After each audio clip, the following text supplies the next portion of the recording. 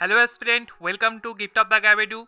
ANM GNM এর আপনারা সবাই জানেন বিজ্ঞপ্তি কিন্তু প্রকাশ হয়ে গেছে এবং এক্সাম ডেটও কিন্তু অফিসিয়াল ওয়েবসাইটে চলে এসেছে। সেখানে বলে দেওয়া হয়েছে 2রা জুলাই কিন্তু আপনাদের 2023 সালের এন্ট্রান্স এক্সামটা হতে চলেছে। এখন সবার প্রশ্ন, অনেকেই অনেক কিছু আমাদের প্রশ্ন করেছে, তা এক এক করে কিন্তু আজকে এই সেশনটায় কিন্তু আমরা প্রত্যেকটা প্রশ্ন ধরে ধরে আলোচনা করব। এক, ফর্ম ফিল আপের ডেট কি প্রকাশিত হয়েছে কিংবা ফর্ম ফিল আপ কি শুরু হয়ে গেছে। দ্বিতীয়ত, যারা জেনারেল, যারা ইডাব্লিউএস সার্টিফিকেট কিভাবে পাবেন, কিভাবে ইডাব্লিউএস এর সুবিধা নেবেন, মানে রিজার্ভেশন ক্যাটাগরি যেটা রয়েছে ইডাব্লিউএস, যেটা জেনারেলরা পেয়ে থাকেন, নতুন শুরু হয়েছে সেটা কিভাবে নেবেন।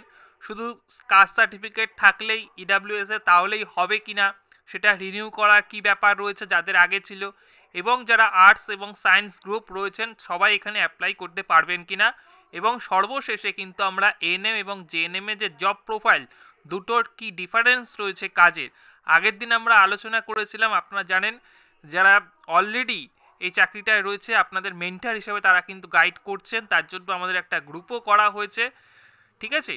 তারা কিন্তু অলরেডি ডিসকাস করেছে, আপনাদের দিদিরা কিন্তু বলতে পারেন বা ম্যাডামরা বলতে পারেন, তারা কিন্তু ডিসকাস করেছে যে কার কীরকম পেশায় রয়েছে। সেখানে দুজন জেএনএম ছিল, একজন এএনএম ছিল, ঠিক আছে। যারা ভিডিওটি দেখেননি তারা এই ভিডিওর আই বাটনে কিংবা ভিডিও সেকশন থেকে পেয়ে যাবেন, দেখে নিন। তো আজকে শুরু করছি হলো জেনারেলদের ইডাব্লিউএস সার্টিফিকেট দিয়ে। জেনারেলদের কিন্তু ইডাব্লিউএস সার্টিফিকেটটা আমি একদম শুরুতে কিন্তু ভিডিও করেছিলাম, ঠিক আছে, যেটা শুধুমাত্র ইডাব্লিউএস নিয়েছিল। আমি বলে দিচ্ছি ইডাব্লিউএস সার্টিফিকেট কিন্তু আপনারা অ্যাপ্লাই করতে পারবেন। সেই ফরম্যাটটা কিন্তু আমরা আমাদের যে একটা এএনএম জিএনএম এর মেন্টার গ্রুপ করা হয়েছে সেই মেন্টার গ্রুপে কিন্তু পোস্ট করে দেওয়া হবে, ঠিক আছে। যদিও প্রত্যেকটা আমাদের দেখা যাচ্ছে আমাদের রাজ্য, সেটা কিন্তু ওটা সেন্ট্রাল গভর্নমেন্টের ফরম্যাট ছিল, রাজ্য সরকার কিন্তু অন্য একটা ফরম্যাট মেনটেন করে, তাহলেও আমি একটা ফরম্যাট ওই গ্রুপে পোস্ট করে দেবো। অবশ্যই কিন্তু আপনারা আমাদের যে গ্রুপটি রয়েছে সেখানে কিন্তু জয়েন করে নিতে পারেন। এই ভিডিও ডেসক্রিপশন বক্সে এবং কমেন্ট বক্সে কিন্তু দুটো লিঙ্ক দেওয়া থাকবে। যদি লিঙ্ক 1 না কাজ করে তাহলে কিন্তু লিঙ্ক 2 এর মাধ্যমে কিন্তু আপনি জয়েন করে যান। সেখানে কিন্তু ইডাব্লিউএস সংক্রান্ত যে কীভাবে কী করবেন সমস্ত কিছু কিন্তু ওখানে পোস্ট করে কিন্তু দেওয়া হবে, ঠিক আছে। ফরম্যাট সমেত আমি আগের ভিডিওটা ওখানে দিয়ে দেবো, সেটা কিন্তু আপনারা গ্রুপে জয়েন করে নিন, ওখান থেকে পেয়ে যাচ্ছেন। এই হলো 1 নম্বর বিষয়। আর হ্যাঁ, সার্টিফিকেট কিন্তু তৈরি করা যায়, আর রিনিউ কিন্তু এটা যেরকম ওবিসি যেরকম আছে রিনিউ করতে হয়, ইডাব্লিউএসও কিন্তু প্রত্যেকটা ফিনান্সিয়াল ইয়ারে কিন্তু রিনিউ করতে হয়। কোন ফিনান্সিয়াল ইয়ার মেনশন করবেন, কি করবেন না করবেন আমি সেটা কিন্তু ওই গ্রুপেই বলে দেবো, ওখান থেকে আপনারা দেখে নেবেন যারা ইচ্ছুক রয়েছেন ইডাব্লিউএস সার্টিফিকেট তৈরি করার ক্ষেত্রে, ঠিক আছে। তার কিছু ক্রাইটেরিয়াও রয়েছে, ওখান থেকে জেনে যাবেন। এবার বিষয় হলো গিয়ে আমি চলে আসছি ফর্ম ফিল আপটা কবে থেকে শুরু হবে, তারপরে আমি এএনএম জিএনএম যে সেটা রয়েছে জব প্রোফাইলটা রয়েছে সেটা কিন্তু বলছি। দেখুন, এখন কিন্তু আমরা অফিসিয়াল ওয়েবসাইটে কিন্তু রয়েছি, আপনারা জানেন। দেখুন, এখানে পরিষ্কার লেখা রয়েছে এএনএম জিএনএম 2023 সালে যে পরীক্ষাটি হবে, সেখানে কিন্তু এএনএম যেটা রয়েছে 2 বছরের এবং জেএনএম পরিষ্কার লেখা রয়েছে 3 বছরের। Session academic session 23-24, tentative date of examination 2 July 2023 Sunday, এবং tentative date to start online application will be announce shortly. এটা কিন্তু ঘোষণা করা হয়নি, খুব তাড়াতাড়ি শুরু হবে যেটা এক্সপেক্টেড, কারণ এর আগে বিএসসি নার্সিংয়ের কিন্তু ফর্ম ফিল আপ শুরু হয়ে গেছে, আপনারা অনেক হয়তো জানেন। যেটা এক্সপেক্টেড জানুয়ারি মাসের 3rd উইক থেকে সেটা কিন্তু শুরু হতে চলেছে, ঠিক আছে। আমি রিপিট করছি, জানুয়ারি মাসের 3rd উইক থেকে কিন্তু যখন ফর্ম বেরোবে কীভাবে কী ফিল আপ করবেন বা কারোর কোনো অসুবিধা থাকলে সেটা কিন্তু ওই মেন্টার গ্রুপেই কিন্তু পেয়ে যাবেন। ভিডিও ডেসক্রিপশন বক্সে লিঙ্ক দেওয়া রয়েছে, সেখান থেকে জয়েন করে নিতে পারেন।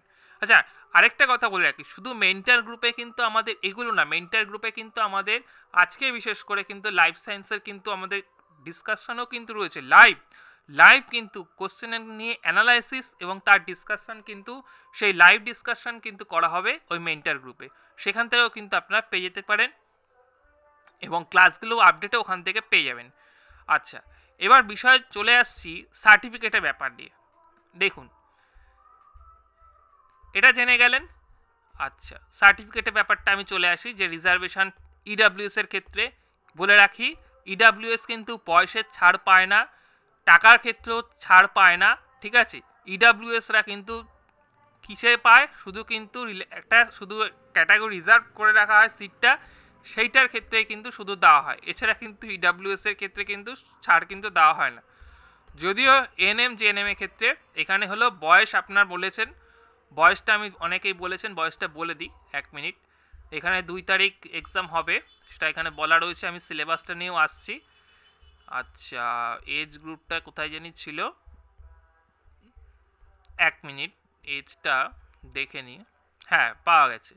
দেখুন, এএনএম তো অনলি ফিমেল, আর জেএনএম মেল ফিমেল। যদিও জেএনএম এর মেল কিন্তু খুবই কম সিট থাকে, এটা আপনারা নতুন করে কিছু বলার নেই, আপনারা অলরেডি জানেন, ঠিক আছে। তো এখানে এজ গ্রুপটা কি দিয়েছি, এজ দিয়েছে দেখুন, ম্যাক্সিমাম এজ বলেছে 35 ইয়ার্স, কি হিসাবে 31/12/2023 হিসাবে কিন্তু ধরবেন। আর এখানে মিনিমাম এজ যেটা বলা রয়েছে, সেখানে বলা রয়েছে যে the applicant age must be at least 17 years, অর্থাৎ 31/12/2023 অনুযায়ী কিন্তু তার মিনিমাম 17 বছর বয়স হতে হবে। দেখুন, আপনার এখন বয়স 16, আপনি দেখছেন আপনার সেপ্টেম্বর মাসে গিয়ে আমার 17 হচ্ছে, কিংবা অক্টোবর মাসে গিয়ে আমার 17 হচ্ছে, তাহলেও কিন্তু আপনি এলিজিবল। কেননা ডেটটা দেওয়া রয়েছে, দেখুন ইয়ারটা মেনশন করতে হবে 31/12/2023। বা এখানে আরেকটা জিনিস বলা রয়েছে, বলছে applicant should have been born on or before 31/12/2006। 31/12/2006 আগে আপনাকে কিন্তু জন্মগ্রহণ করতে হবে, ঠিক আছে।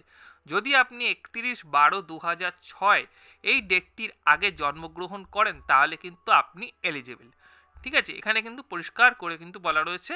আর ম্যাক্সিমাম 31/12/2023 অবধি কিন্তু ম্যাক্সিমাম এজ 35 কিন্তু দেওয়া। আশা করি এরপরে কারোর কোনো কিন্তু সমস্যা হবে না। অনেকেই এটা এজ নিয়ে ছিল, আমি বলে দিলাম এজ নিয়ে যে কোয়ারিটা ছিল। আচ্ছা, এখানে আরেকটি ইডাব্লিউএস এর সাথে একটা ডোমিসাইল সার্টিফিকেট লাগবে, সেটা চেয়েছে, সেটাও কিন্তু এখানে আমি বলে দিচ্ছি।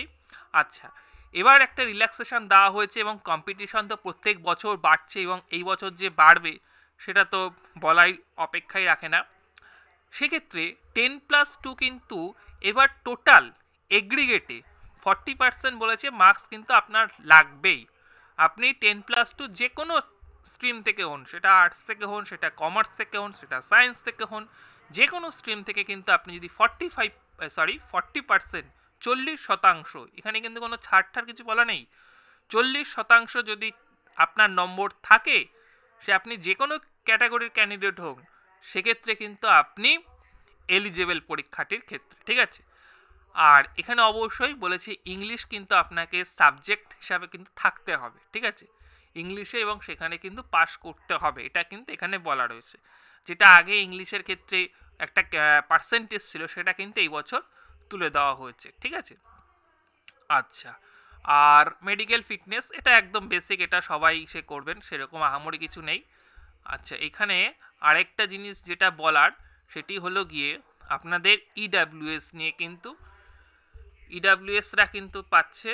এবং আগের বছর যদি আমি ম্যাট্রিক্সটা দেখছিলাম, যেটা প্রকাশ করা হয়েছিল পরবর্তী সময়, তো সেখানেও দেখলাম ইডাব্লিউএসরাও কিন্তু ভালোই, প্রত্যেকটা কলেজ আমি দেখাচ্ছি আপনাদের, সুযোগ সুবিধা কিন্তু ভালোই, কিন্তু মানে সে কিন্তু ভালোই আছে।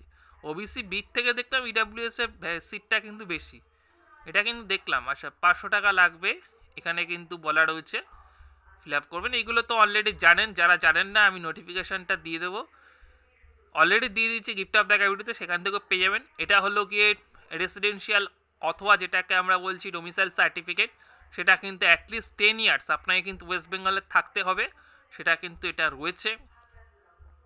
এটা কিন্তু অবশ্যই আপনাকে কিন্তু জমা, যখন ফর্ম ফিল আপ হবে তখন কিন্তু এখানে কিন্তু লাগছে। আর ইডাব্লিউএস সার্টিফিকেটটাকে এখনই দিতে হবে, সেটা আমি বলে দিচ্ছি। দেখুন, সেটা এখানে কিন্তু পরিষ্কার লেখা রয়েছে যে ইডাব্লিউএস সার্টিফিকেট এখনই বা লাগবে নাকি, এখানে কিন্তু পরিষ্কার বলা রয়েছে। দেখুন, আমি 1 মিনিট তখন পড়ছিলাম একটা জায়গায়, হাইলাইট করে রাখিনি, তাই জন্য আবার খুঁজতে হচ্ছে, দেখাচ্ছি।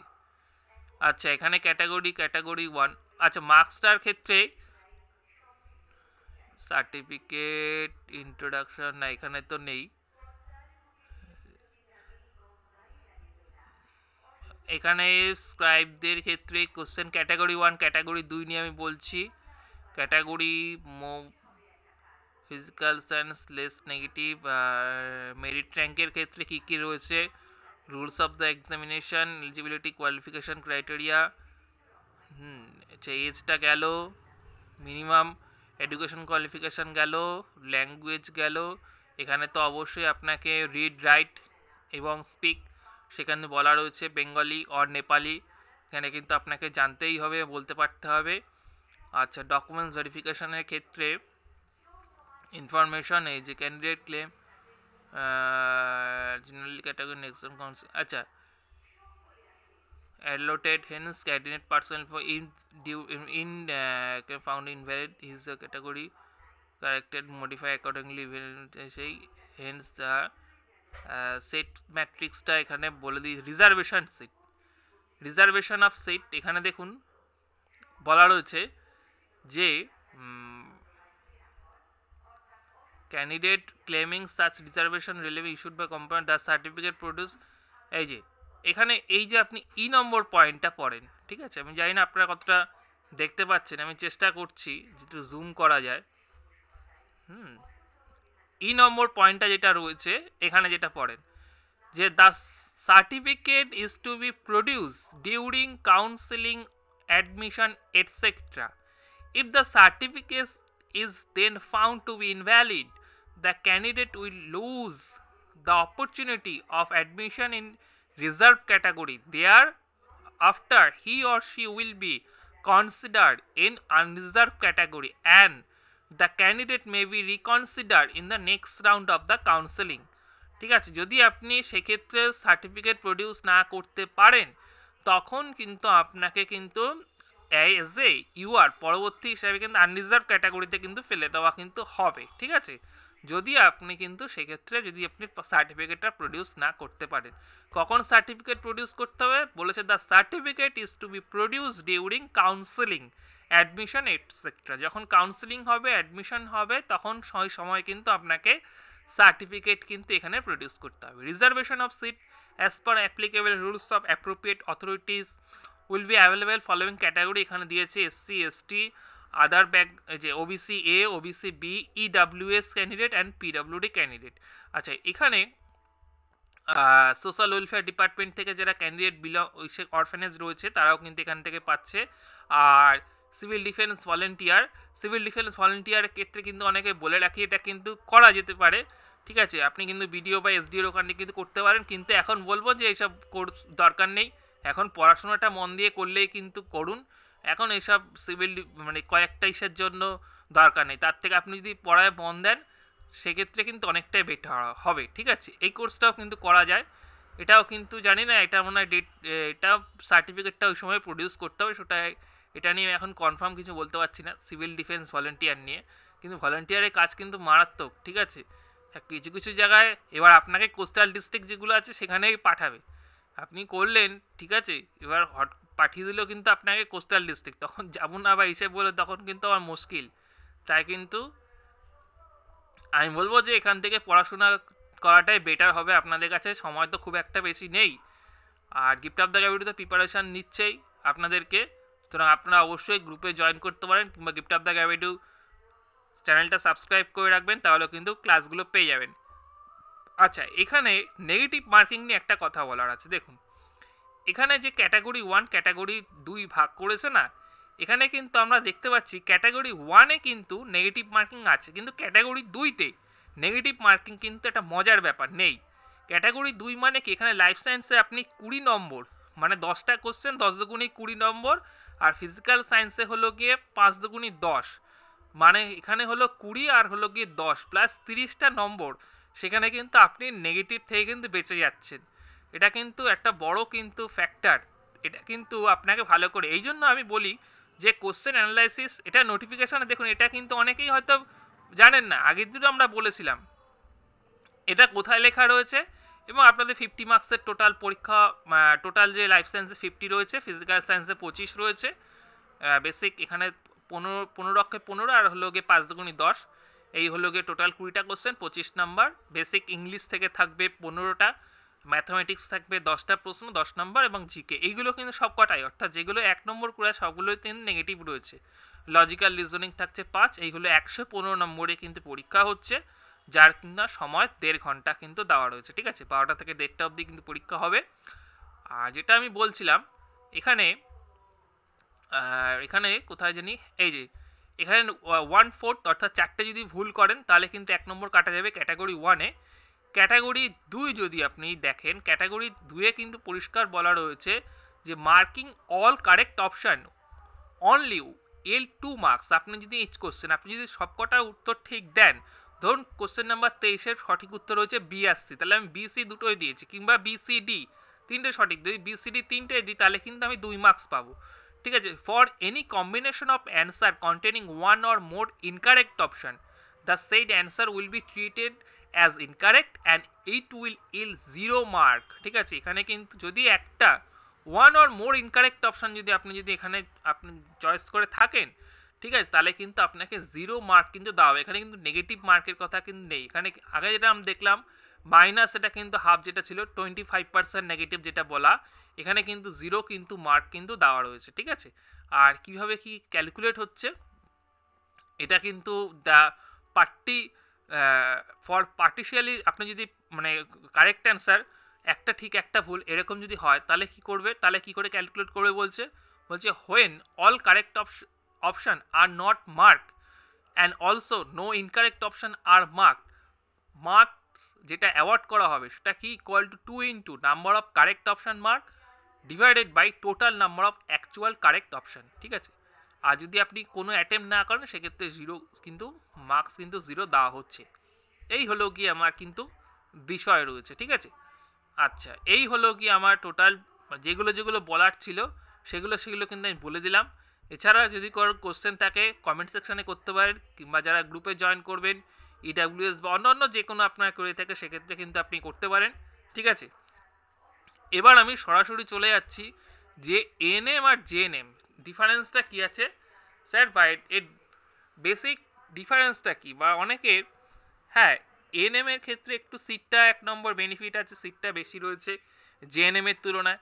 দ্বিতীয়ত স্যালারিটা ANM এর তুলনায় JNM এর কিন্তু বেশি, কিন্তু ANMটাও কিন্তু খারাপ না। আপনি যদি দেখতে পাচ্ছেন স্ক্রিনের বাঁদিকে আপনাকে তো দেখাচ্ছে, ইনি হলো গিয়ে এখানে হলো কমিউনিটি, কিন্তু আপনাকে কিন্তু যারা অনেক হয়তো ICDS, হয়তো আপনি যদি জানি না দিয়েছেন কিনা, ICDS যারা দিয়েছে সেখানে কিন্তু এই যে টিকাকরণ বা এইগুলো, তারা কিন্তু সব কিছুই কিন্তু ANM দিদিরা যারা থাকেন, সেই ANM দিদিরা কিন্তু যে সমস্ত হেলথ আমাদের গ্রামে স্বাস্থ্য কেন্দ্র থাকে সেগুলো কিন্তু ANM দিদিরা কিন্তু তারা কিন্তু সামলে থাকেন।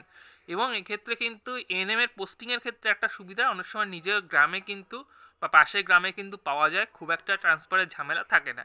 যেক্ষেত্রে JNM এর কিন্তু একটা ট্রান্সফারেবল কিন্তু জব, হ্যাঁ একটু এমন না ঘন ঘন ট্রান্সফার হচ্ছে সেটা তো হয় না, কিন্তু ট্রান্সফার হয়।